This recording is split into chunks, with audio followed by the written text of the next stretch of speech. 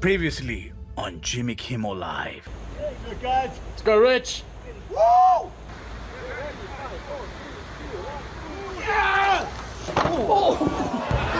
From Hollywood, it's Jimmy Kimmel Live.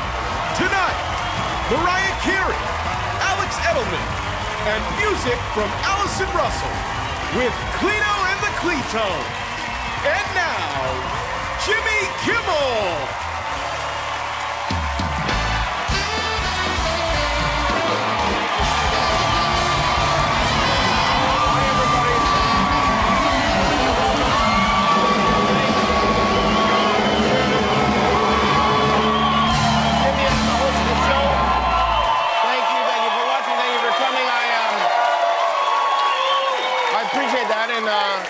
Tell you, this is a night I've been waiting for this night for quite some time now, and maybe not for why you think, but tonight was hometown date night on the Golden Bachelor.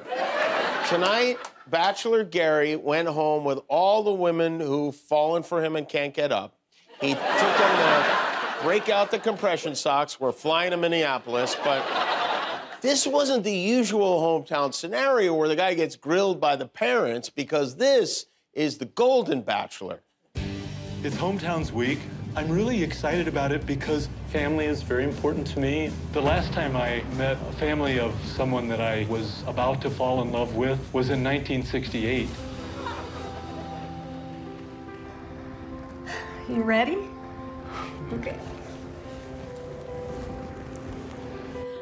I guess I'm a little nervous. Meet Mom and Dad.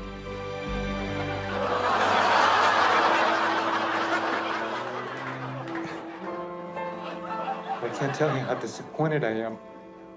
I'm 71. What the does he expect? And then after that, they went to the Olive Garden and everything was okay, but the breadsticks made it better. The Texas Rangers last night beat the Arizona Diamondbacks to win their first ever World Series after 62 years in baseball. They finally won. After the game, President Biden called the Texas Rangers locker room and asked to speak to Chuck Norris. Rangers beat Arizona in 5 games, but in Arizona, Kerry Lake is demanding an investigation and a recount, so we'll see. Senator Ted Cruz, who lives in Texas when it isn't too cold, claims to be a diehard Astros fan, but that didn't stop him from jumping on the Rangers bandwagon. He wrote, "Hot diggity damn. Congratulations to the world champion Rangers, an awesome series, which they won decisively." Ted goes whichever way the wind blows.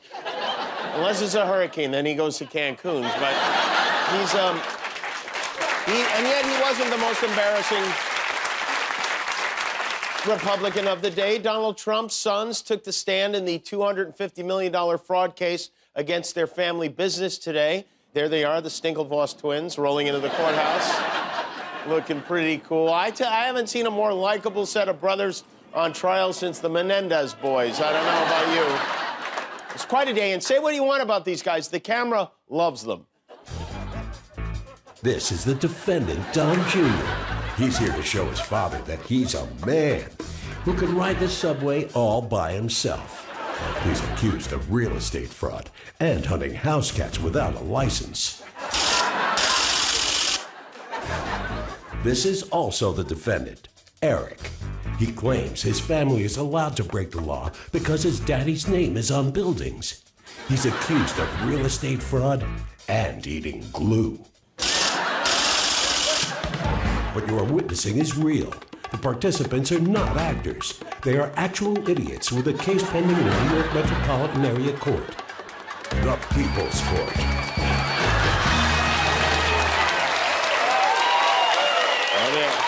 Cousin Greg and the other Cousin Greg. Their father was not there to cheer his sons on. Donald Trump not showing up to watch his kids testify in a fraud trial is the Trump family version of not showing up for their school play. Don Jr. went first today and took a page from Dad's book of gripes. Before even having a day in court, I'm apparently guilty of fraud for relying on my accountants to do, wait for it, accounting. Here's the thing. Never wait for anyone who says, wait for it. Just leave immediately. You go, wait for it. No, I'm not waiting for it. And go. And then it was time to hear from Tweedle Even Dumber. Things got off to a slow start when they asked Eric to raise his right hand. He couldn't figure it out. For the life of him, he tried, but both Don Jr. and Eric claimed they couldn't remember much about any of this stuff. Eric repeatedly said, I don't focus on the financial side of things, he said, and this is his real answer. He said, I pour concrete. He said that several times. He said, I'm not a money guy, I'm a construction guy. He's like, he's a construction guy like the guy in The Village People is a construction guy. He owns a yellow hat, construction guy. But it was quite an outing in court for the Wrong brothers. Eric will be back on the stand tomorrow, and then presumably Dad will be up next. You may remember the last time the Trump family got sued for a lot of money was for the grift known as Trump University. But you know what they say? If at first you get sued and have to pay out $25 million for victims of your fake college, try again. So Trump now is planning to start another university called the American Academy. This institution will gather an entire universe of the highest quality educational content covering the full spectrum of human knowledge and skills and make that material available to every American citizen online for free. Using study groups, mentors, industry partnerships, and the latest breakthrough in computing, this will be a truly top-tier education option for the people. It will be strictly non-political, and there will be no wokeness or jihadism allowed. None of that's going to be allowed. What if I want a minor in jihadism? Will there any room for that? You almost have to hand it to him, starting another fraudulent university in the middle of a fraud trial. It's ballsy. Rarely do we get to see a pyramid scheme being built right in front of our eyes. And then we have Congressman George Santos, who will live to scam another day. The House yesterday rejected a resolution to expel Santos for his 23 criminal indictments. 182 Republicans and 31 Democrats declined to kick him out. They're going to wait to see what the Ethics Committee has to say. Santos celebrated his stay of execution by going out to a nice dinner and charging it to some old lady's credit card. But the decision, it's bittersweet, because on one hand, having a brazen liar like this in Congress is not great for the country or for his district back in New York. But on the other hand, it's so good for our monologue. I mean, it is solid gold, and I really want to thank everybody for keeping him around a little while longer.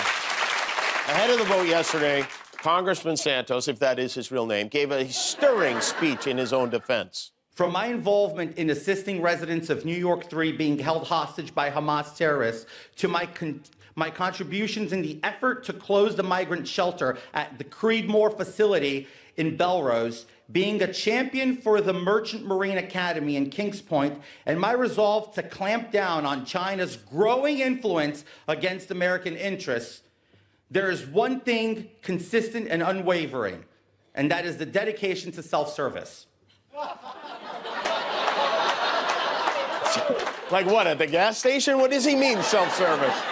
Not only is he dishonest, he's not too bright. You know what? I'm not scared of the process. I will face the music. I will face the process. I've been doing it for 10 months. Most of you guys here know me. You just flew in. You just came up from New York. Manu has been in my office. A lot of you, I know your faces. I know your names. I don't run away from these questions. I don't run away from this process. Really? Because it kind of seems like you do. Why did you lie to your voters about your qualifications, your past, being Jewish? Why did you lie to them? No comment. I did not have access to my phone. I have no clue. Did you misuse campaign finances? Why won't you answer our questions? You will not resign? Pardon me? What is your response to New York Congress is trying to get in the Republicans? elevators. How do you feel like you're able to serve your people? I have no comment for you on that. I have no clue what you're talking about, man. Have a great day. Why should you be able to vote in such a key election when you've been charged with all these crimes? He doesn't run from questions. It's more of a fast walk from the questions. It's the old Santos shuffle, as they call it, around those halls. The other big story is a bombshell announcement from the American Ornithological Society. You know about this, Guillermo? No idea, no. This is the group that's responsible for giving names to birds. And yesterday they announced they're going to rename any bird that's named after a person, because a lot of the historical figures, some of the birds are named after, turn out to be racist, and they don't want any, like, pelicaniers flying around. So, which, by the way, feels like a weird thing to announce. Feels like something they could have done and never told anyone about, and no one would have ever known or cared. The movement was supported by some progressive birding groups, and these are real birding groups. The Feminist Bird Club, the Philly Queer Birders, and the Anti-Racist Collective of Avid Birders. Who knew there was an anti-racist collective of avid birders? How has Fox News not done a month about this? You're slipping, guys. You're going to have to bring back new dogs if you don't. Another group responsible for this is called Bird Names for Birds, which is... whoever came up with that name should win some kind of an award trophy for awards, because that is... You know, we're so focused on getting rid of the racist birds. What about the sexist bird? What about the fluffy-backed tit babbler, or the Andean cock of the rock, or boobies, for that matter? At least we now know why birds have been pooping on us all this whole time. It's because we named them after racists.